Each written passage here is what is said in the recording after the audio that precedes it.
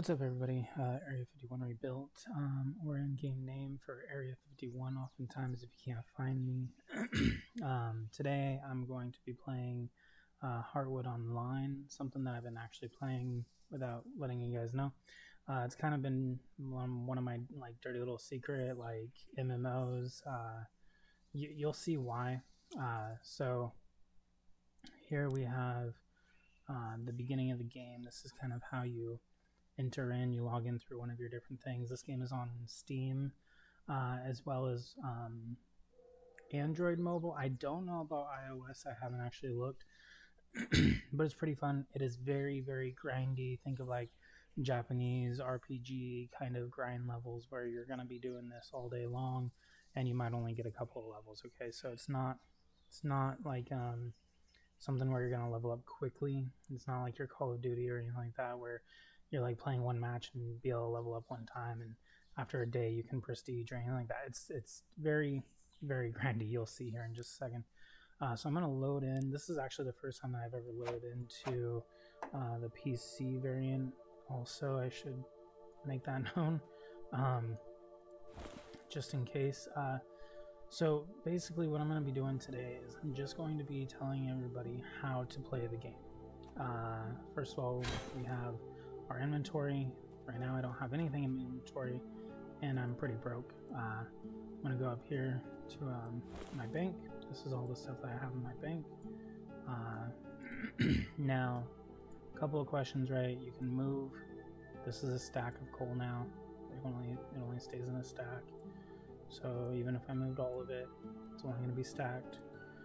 Move it all back. Now we got 500 here and 61. Things do not stack when they are like weapons or tools, right? They do not stack. You cannot stack them. Some other things, you can make deeds, which essentially what that does, so like if I wanted to move all of this and all of this, and I wanted to, oh, just kidding. Let's go ahead and move all that back, sorry. Let's go ahead and make a deed now. I can stack this deed up to 561, which is both the 500 in coal here and the 61 in coal here. It's combining them to make 561 on essentially a piece of paper that says you have 561 coal within this piece of paper. Anybody that is used RuneScape or old school RuneScape or anything like that, probably pretty used to seeing deeds being used in those kind of games. It's not something that you really see nowadays in MMOs, just because you have so much backpack space and bank space and blah blah blah blah blah blah blah. When you first start out the game, you're just gonna end up like right here. If you were here a couple of weeks ago, there was events that were going down here. There's no longer any events for the holidays. Instead, you have this fur trapper guy. You talk to him. He'll tell you what he needs. It's a sure sign of toughness, helping the elderly fur trapper and collect pelts to keep his business going. This guy is legit just trying to get you to do free labor. He kind of makes that really obvious in the beginning. It's not really the point though. So he needs you to collect wool. Each one of these missions, when you first start out, I think it's like small rat pelts or small animal pelts. So if you go around and start killing stuff, oh, okay, it's a little bit different on mobile. On mobile, you'll see like a little button here that'll be like pick up. But on here, you just scroll over to it, pick it up. That's not bad though. I can work with that. The game is pretty fun, but you've probably been noticing that when I kill this person or this animal, it shows that I'm getting 0 XP. That's not a bug. It's not a glitch. It's not anything else. You're legitimately getting 0 XP from killing that mob or that monster. You can tell before you even kill anything. If you look at its bar up here, you'll see the yellow, which is its health bar. This number 5 is its level bar. If it's grayed out like that, you will not get any XP from killing that monster. Okay, you just won't. The game is constantly trying to make you play up in difficulty. All right, it's nothing bad. It's not like I see a lot of people complaining about it. Oh, the game's too difficult because I don't, you know, I can't do the difficulty. I don't see anything negative in it. I do understand why people would want to sit at, say, like a low teens level and just, you know, grind until they get a much higher level and then keep going from there. But at the same time, I don't see the big deal. I will say that monsters also take forever and a day to kill. They do drop stuff. When they drop stuff, let's go ahead and let me kill this guy really quick. Nothing's really quick in this game either. Don't let me fool you. I say that, but it's actually a really fun game, and I wish people didn't give it so much hard time. I just teleported back. It's this little T button down here. On mobile, I think it's up in the top right corner. You just press it and it'll teleport you. I think you can only do it like once every 3 or 4 minutes though, so it's not something that you can just keep pressing over and over and over. Right here, you'll see that I am level 26 character. I'm level 14 mining. I cannot explain enough that leveling in this game is so difficult and is so like it's fun, but man, is it difficult. Also, I think my guild left me. Oh no, never mind. I'm still in my guild. JK. So when you do, so like, okay, right now, the B button. I have this stuff in my inventory, right? I got 2 iron ore and 7 small game meat.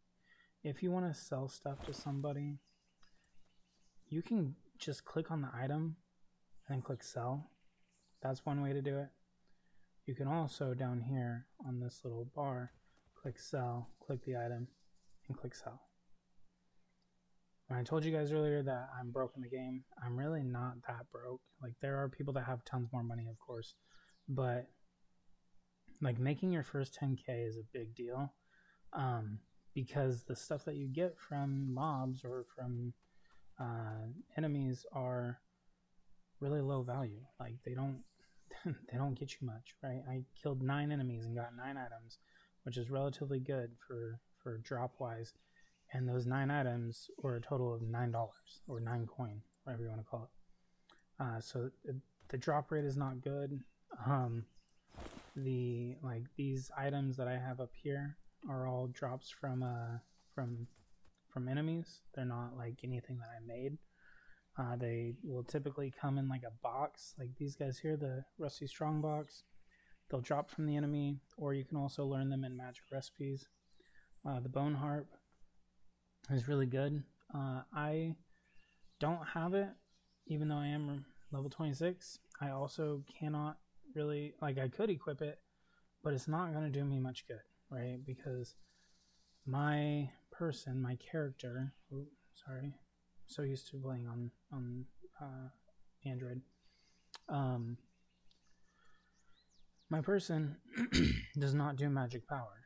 Okay, they are all health, armor, attack power, critical chance, health regen, and that's it. They don't like, my person doesn't have any skills anywhere else. So all this attack power that I have would be completely negated if I was using a magical type weapon. And that's just how it works for like each character, right? Because you have different classes and each class does something differently. Now, depending on who you talk to, I'll say this with a grain of salt, depending on who you talk to, they will tell you something completely different. I'm gonna log out really quick, just so that way I can show you guys what the class selection looks like. Let's create a new character. Let's give them is there anything random? Let's just go until, sure, that. Let's go to that, yep. Let's go to that, sure. There's these 4 different classes. There's warrior, rogue, priest, and mage.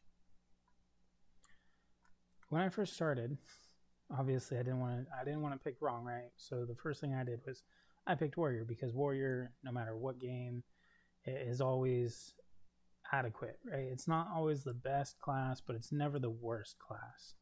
In my experience, some of the worst classes are usually like archer, rogues, because they have such a low defense that I want to be a little bit more tanky. It's not that it's a bad class, it's just it's a bad class for me. So when I'm reading these, I'm thinking, okay, specialized in melee combat and massive armor to defend their allies and deal powerful blows to enemies. Sounds good, right? Like, I'm not gonna die, right? No.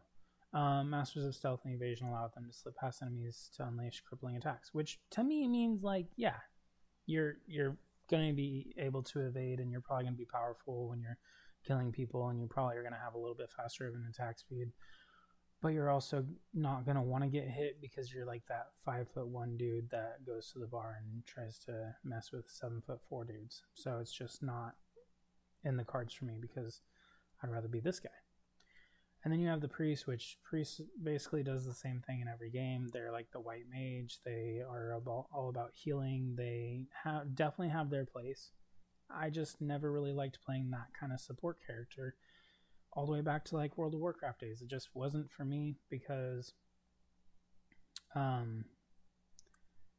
honestly, I wasn't that great at like pressing other buttons, as far as like, you know, you have your WASD, but then if you're also trying to cast a spell and you need it to be casted right at this time, I was never good with that. I'd much rather than to just sit up there as like a tank and just withstand damage all day. That's just me. Mage, they're all the same in each kind of game, right? They're always trying to use like elemental attacks, or they're trying to kill with spells. That's a mage in a nutshell. I know it's not very down to the like nitty gritty, but it's how it is. Put in your character name up here. I'm not going to create a new character because, like I said, guys, getting to level 26, it's taken me like 2 weeks of non-stop playing. A lot of non-stop playing, and so yeah, I am too far in to start over. Maybe once I get to like level 40 or 50. I also think that the highest level that you can get to is 53. I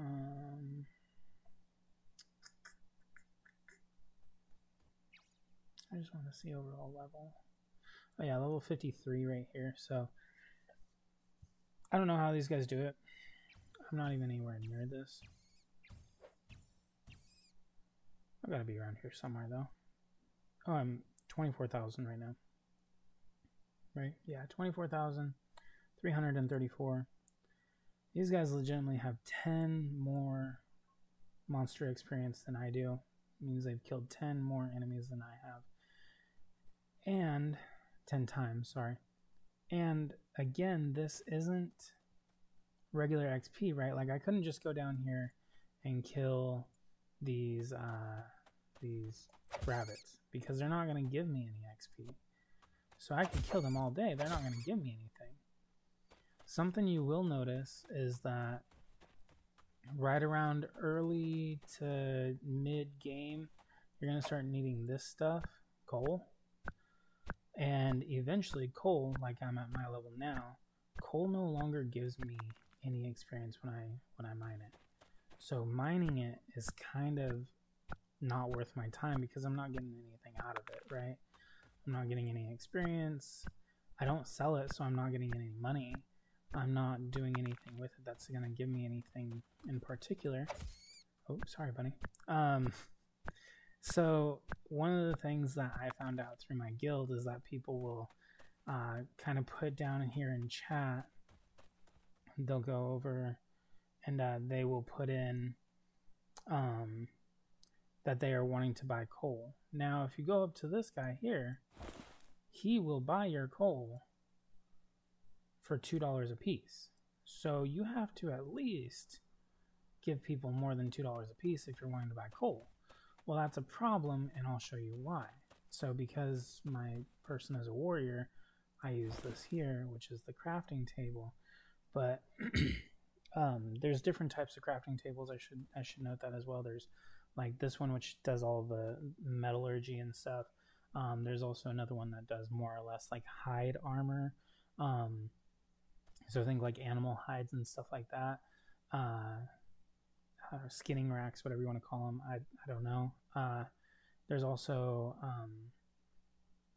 another one where you can just make tools. There's one for like alchemy that I haven't really gotten into because again, I'm really not that far into the game, right? Like I've only passed like 3 different places and I've only gotten into 2 different instances within the game, which is the one that I'm in right now, this main overworld, into the dungeon, and then right past the dungeon there's another overworld that I will show you guys if you want to see it. But anyway, one of the crappy things is that when you are mining and say, right, like I already have a little bit of coal, let's go and get some tin, which is this here, some tin ore. I will get enough to make a bar. I've been telling all my friends about this too. Like I got a couple of people playing now, and I've been telling them like, don't forget to get just mine coal until you no longer get experience from mining coal. I know it sounds stupid, but seriously, just mine coal until your ears bleed from hearing the word coal. Just do it. So tin, this is what I wanted to show you guys. So I can make 2 tin bars, okay? Another thing about this is tungsten I cannot make right now because I need level 25 blacksmithing. It requires level 15 blacksmithing. I'm almost there. I'm so close. I can then make steel bars. Right now I am stuck with iron, copper, and tin. The tin and the copper, I know that they give me the same experience. And the reason I know that is because of their color. They're both green, right? The names and the level are both green. They give me the same amount of experience.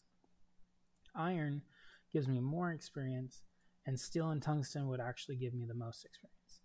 I can't make those right now, so that, you know, kind of tough luck, I guess. Down here in swords, pole arms, shields, feet, legs, chest, helmet, and daggers. I'll just kind of scroll down for each one of these guys. So as you guys can see, there's lots of stuff to make just for blacksmithing alone. However, okay, I'm going to make this. Watch this bar right here and look at how little it goes up. Alright, so we're just about ready. About halfway there. It'll make 1 bar at a time. Okay, now check this out. That's it. That is all you get when you make a bar. That, look. That's it. Like, yeah. So I've done some numbers, and it looks like at my level right now, it would take right around 600 coal from the beginning of my level to the end of my level to level up in bars alone, which sounds like a lot, and it is. However, there are some caveats to that. So coal sells for 2 a piece, as you would know, because we talked about it earlier. Tin sells for 1 a piece. You didn't know that, but you do now. So if you sell coal at 2 a piece, that equals 2. And then tin at 1 a piece, that equals 3. Well, the problem with that is that when you make a bar, you're using 2 pieces of coal, aka $4, plus 3 pieces of tin, aka $7, to make something that is only worth $5. Okay, so now, let's say we wanted to make a sword out of that. Say we want to make a tin sword. We now need 5 tin bars to make something that is only worth, swords when they're made like this are only worth $20 or $25, sorry. So you're only getting $25, which doesn't sound bad if you average $5 per bar, but you're not. You're averaging $7 per bar just to make the bar. So anytime you're buying something like coal, for instance, you have to already buy it for more than what it's selling for. So it sells for in a shop to an NPC for $2. That means you probably have to buy it for $3, maybe even $4 from another player. So if you're buying, let's say $3 per coal from another player, you're spending $6 per ingot or bar, whatever you want to call it. But that ingot is only worth $5. That's even if you already mined your own tin, copper, iron, steel, tungsten, whatever. That's like, it's amazing to me that the economy in this game is not friendly to the users. And again, that's not a bad thing. I'm not saying that it is a bad thing.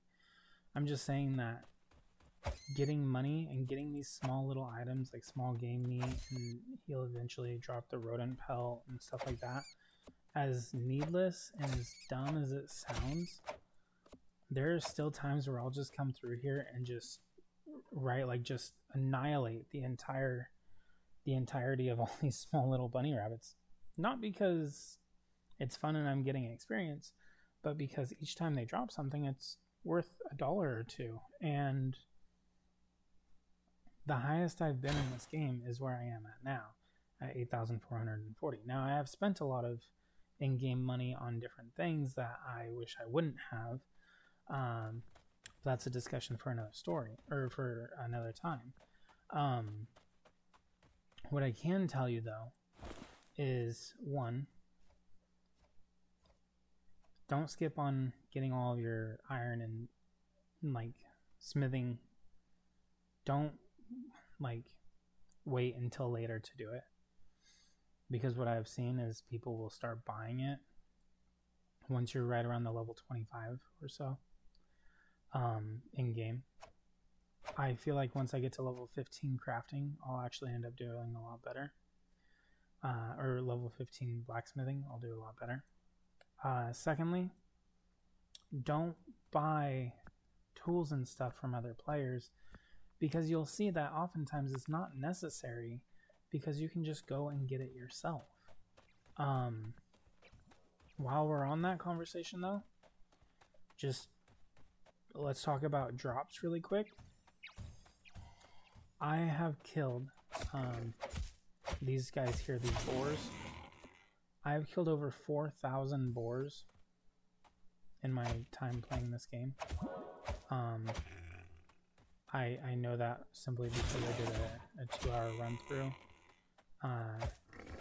and I counted them all because I'm bored. Because, you know, all you're doing is this for 2 hours straight. However, in that 2 hours, I found that I get hide pretty often, probably about 30% of the time, this stuff here, soft hide. You'll get a tusk probably about 5 to 10% of the time. I haven't gotten one yet, but they're often tusking these guys, the bigger ones. Nothing, darn. But there's even more rare stuff that I didn't know about, and I probably would never have known about if I didn't just do a 2-hour powwow and just wanted to see what happened. You know, I was also gaining experience at the time, but honestly, I could have went up further and started killing birds, but I just wanted to see what, like, if they dropped anything else, only to find out that yes, they do. I'm trying to see if I can get one really quickly, but I don't think it's in the cards. They drop a bone staff. No, not the bone staff. That's somebody else. Let me see if I can find it in our bank here. Open. They dropped this guy, the shepherd staff, and I want to say they also dropped this guy, the big game spear. Both of which are decent weapons, I should say. Okay, so 21 to 28, but it's magic damage. Again, I wish I was in the magic realm because I have so much stuff that is magic damage. Okay, I mean, look at this. 4 skeletal staffs that are all decent. Level 21, 36 to 49, plus 30 magic damage. 22 to 27, yeah, that's lower class, but still. If you look at my stuff that I have right now, it's honestly not much better. Like 24 to 29 attack damage. And that's the best blade I can get right now. Like that's the best I can get. So I could be any one of those other or any of those other classes. If I wasn't a warrior, I could be setting it up with those other classes and having tons more damage, right? The only thing is that I have more health, but if I was doing something like magic damage like this guy or this person, he doesn't even get hit before he's already killed his enemy. Like, and you can do that in other ones too, and it just makes it better. So I don't know, take that as you will. I think that it's more important still to try and be this tanky guy, because I think more and more people are going to go to the mage class, and I think they're going to end up seeing that they overdid it a little bit on the mage and priest class, and so I think that they're going to nerf them a little bit. Something else for you guys. I was reading a lot of Reddit posts of, how do you guys level up so quickly? I can't level up. Everything's taking too long. For one, you probably should have read all the comments on Reddit and Steam and Android and something though that I found out. I'm gonna try doing it on here. Like I said, I'm so used to doing this on my phone that this feels wonky to me. What you do is you come up, you hit somebody, you hit another one, you hit another one, you hit another one, and then you come back and you just start hitting them. Okay, this is probably the best way to do any kind of hunting, so that way you're not having to waste your time with each individual person. Have your heal skill backed up and ready. Come back over, hit these guys, come over, hit them all. There we go, and we're done with those ones now. Come back over, use your heal skill, and rinse and repeat 500 times. Because again, right here, this is my XP bar. Watch it just for a second. I'm just gonna take on 2 of these guys. It'll be quick. But look, 2 of them dead, didn't even hardly move. Okay, so like that's what I'm saying, is this game is not for everybody. I do think it's a really fun game. I really enjoy it so far, because I know a lot of people are not going to put in the time or effort that some do, but I understand why. I definitely do, because it's not the easiest game. You will die before I end this video. I will show. Get away from me. Stop it. I don't want to play. Stop. Leave me alone. Stop in the name of the Lord. You'll see these guys, these enemies up here. See how they just have a skull? No like name or anything. No level, nothing, just a skull. I'll show you why here in just a second. These guys are actually pretty annoying too, because they're like archer class, and so you have to actually get close to them, so they've already hit you twice before you get to them. Anyway, these giant bugs, they also have these little larvae. But if you try and go against somebody that's 5 or 6 levels above you at the time, they will just destroy you. And you cannot hit them either. Like, it does not end well. Anytime. Oh boy. There we go. Made it. But yeah, so that is Heartwood Online. Tons of fun. Really good game. I'm also impressed with their shop, as you guys oftentimes know when I do reviews. Oh, sorry. I will judge a game based off of its shop. You know, is it aesthetics? Is it more than aesthetics? Is it pay to win? Is it free to play friendly? Is it player friendly, or is it dev friendly, right? Those are kind of like the 4 corners. It's either dev friendly, player friendly, and either pay to win or free to play. A game that's somewhere in the middle, I think, is something that you can only pay for to get aesthetics, that does not give any player any kind of leap forward in the game. It's also friendly enough to let a 16-year-old be able to buy and obtain some stuff for his character, some skins, without going bankrupt or anything. A dev-friendly pay-to-win game to me is your typical Clash of Clans mobile games where you can legitimately just go in and buy $5,000 worth of stuff and become a top 100 player without putting in any effort or time, and just dropping it and boom, now you're the greatest ever, right? Like that. It's not what video games are about to me. To me, video games are so much more. They're a way of showing artistic. It's like you're letting it all out, right? Like you're letting out your artistic side, and you are showing people what you have inside of you. It's like taking a mathematician and them showing a class on how to do their process. It's fun because that's their being, that's who they are. Video games to me is very much so the same. You have video game designers who design the front end like this stuff, the GUI, the GUI, graphic user interface. This is not just their job, but what they love to do and what they actually really find interesting. But then you also have people that are out there just trying to scam people and make a quick buck. And I'm not trying to say that Clash of Clans itself isn't a scam. It's not.